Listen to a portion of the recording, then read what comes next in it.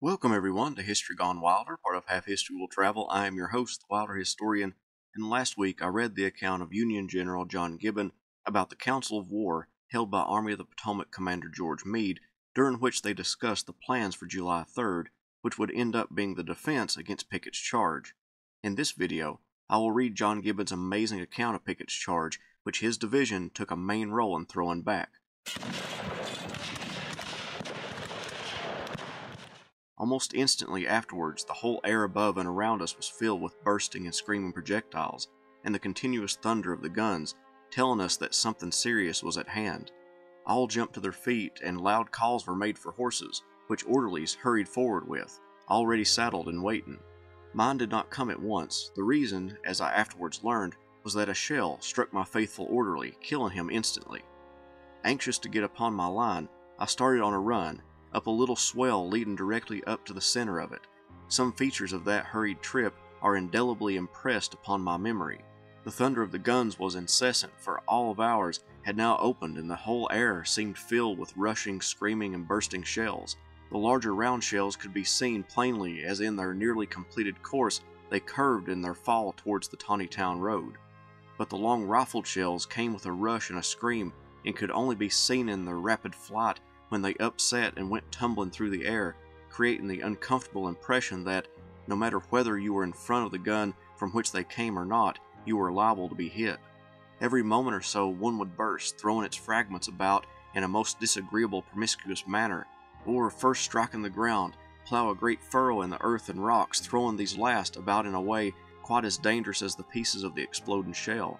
At last I reached the brow of the hill to find myself in the most infernal pandemonium it has ever been my fortune to look upon. Very few troops were in sight, and those that were hugging the ground closely, some behind the stone wall, some not, but the artillerymen were all busily at work at their guns, thundering out defiance to the enemy whose shells were bursting in and around them at a fearful rate, striking now a horse, now a limber, and now a man. Over all hung a heavy pall of smoke, underneath which could be seen the rapidly moving legs of the men as they rushed to and fro between the pieces and the line of limbers, carrying forward the ammunition. One thing which forcibly occurred to me was the perfect quiet with which the horses stood in their places. Even when a shell striking in the midst of a team would knock over one or two of them, or hurl one struggling in his death agonies to the ground, the rest would make no effort to struggle or escape, but would stand stolidly by, as if saying to themselves, "It is fate, it is useless to try to avoid it." Looking thus at Cushing's battery, my eyes happened to rest upon one of the gunners standing in rear of the nearest limber, the lid open showing the charges. Suddenly, with a shriek, came a shell right underneath the limber box, and the poor gunner went hopping to the rear on one leg, the shreds of the other dangling about as he went. As I reached the line just to the left of Cushing's battery, I found General Webb seated on the ground as coolly as though he had no interest in the scene, and somehow it seemed to me that in such a place men appear to take things a good deal as I remarked the horses took them. Of course, it would be absurd to say that we were not scared. How is it possible for a sentient being to be in such a place and not experience a sense of alarm? None but fools, I think, can deny that they are afraid in battle. "What does this mean?" I asked. Webb shook his head. In fact, it was a question about which we all felt anxious, but no one could answer it yet. It might mean a preparation for retreat. It might signify the prelude to an assault. How long did this pandemonium last? Measured by our feelings, it might have been an age. In point of fact, it may have been an hour or 3 or 5. The measurement of time under such circumstances, regular as it may be by the watch, is exceedingly uncertain by the watchers. Getting tired of seeing men and horses torn to pieces, and observing that although some of the shells struck and burst among us, most of them went high and burst behind us, the idea occurred to me that a position farther to the front would be safer, and rising to my feet, I walked forward accompanied by my aide, Lieutenant Haskell. I had made but a few steps when 3 of Cushing's limber boxes blew up at once, sending the contents in a vast column of dense smoke high in the air, and above the din could be heard the triumphant yells of the enemy as he recognized the result of his fire. Passing the clump of trees referred to as marking this point of our line, we walked forward to the fence, where the men were lying close behind it, and motioning them to make room for me, I stepped over the wall, went to a little clump of bushes standing just in front of the line, and looked out there to see if I could detect any movement going on in that direction. Nothing could be seen but the smoke constantly issuing from the long line of batteries, and nothing heard but the continuous roar of hundreds of guns, the screaming of countless projectiles as they rushed through the air in all directions, and the bursting of shells. These all went over our heads and generally burst behind us.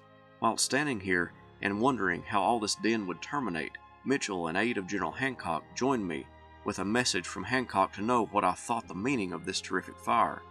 I replied I thought it was the prelude either to a retreat or an assault.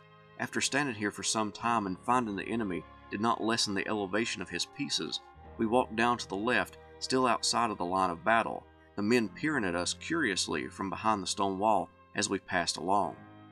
As we approached the left of my division, the line made a slight inclination to the front, beyond which was the spring alluded to in the description of the ground. As we neared the piece of marshy ground below it, I called Lieutenant Haskell's attention to a man who had evidently left his regiment in front to get some water. Around his neck were hung several canteens, and he was crawling back through the wet ground, keeping as close to the earth as possible, evidently fearful of the shot and shell soaring over his head.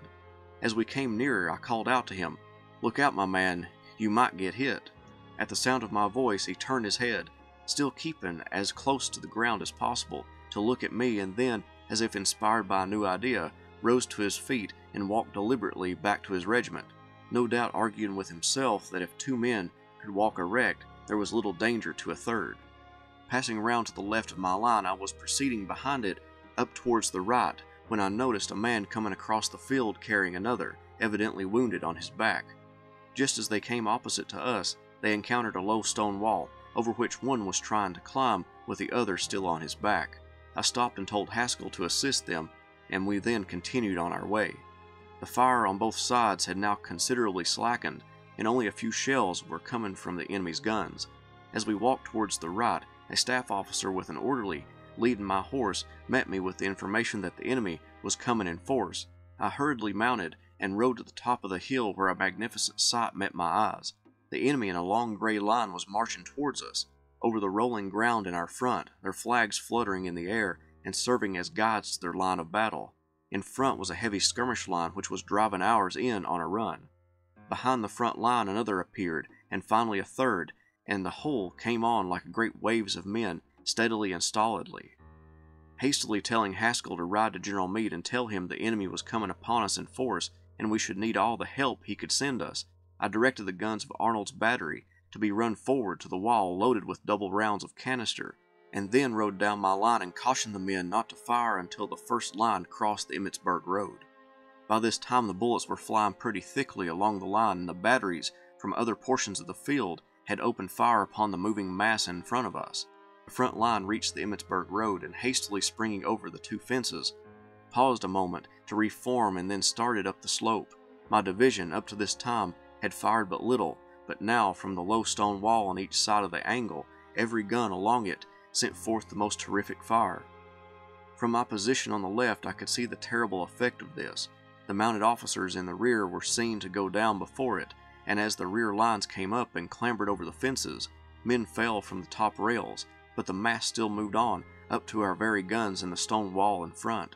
I noticed after all three lines were closed up that the men on the right of the assaulting force were continually closing in to their left, evidently to fill gaps made by our fire, and that the right of their line was hesitating behind the clump of bushes where I had stood during the cannonade. To our left of this point was a regiment of the division, and desirous of aiding in the desperate struggle now taking place on the hill to the right, I endeavored to get this regiment to swing out to the front by a change front forward on the right company, take the enemy's line in flank to sweep up along the front of our line. But in the noise and turmoil of the conflict, it was difficult to get my orders understood. Few unacquainted with the rigid requirements of discipline and of how an efficient military organization must necessarily be a machine which works at the will of one man, as completely as a locomotive obeys the will of the engineer, not in all things, but in everything which the locomotive was built to obey, can appreciate the importance of drill and discipline in a crisis like the one now facing us. In my eagerness to get the regiment to swing out and do what I wanted, I spurred my horse in front of it and wayed forward the left flank. I was suddenly recalled to the absurd position I had assumed by by the whole regiment opening fire, I got to the rear as soon as possible. Looking to my left to see if I could find troops there likely to be induced to follow out my orders, I saw a command lying behind a small breastwork I had myself caused to be erected the day before, and putting spurs to my horse, I rode towards it. Just before I reached the position, to my amazement, the men commenced to break to the rear, though there was no fire whatever to amount to anything on their front. With some difficulty I induced the command to return to their breastwork, calling the attention of the officers and men to the large numbers fallen back from the assaulting party, which could be plainly seen, and then, satisfied that I could derive no benefit from that command, I galloped back to my own division, and again attempted to get the left of that to swing out. While so engaged, I felt a stinging blow apparently behind the left shoulder. I soon began to grow faint from the loss of blood, which was trickling from my left hand. I directed my aide to turn over command of the division to General Harrow, and in company with another staff officer, Captain Francis Wessels, 106 Pennsylvania, left the field, the sounds of the conflict on the hill still ringing in my ears.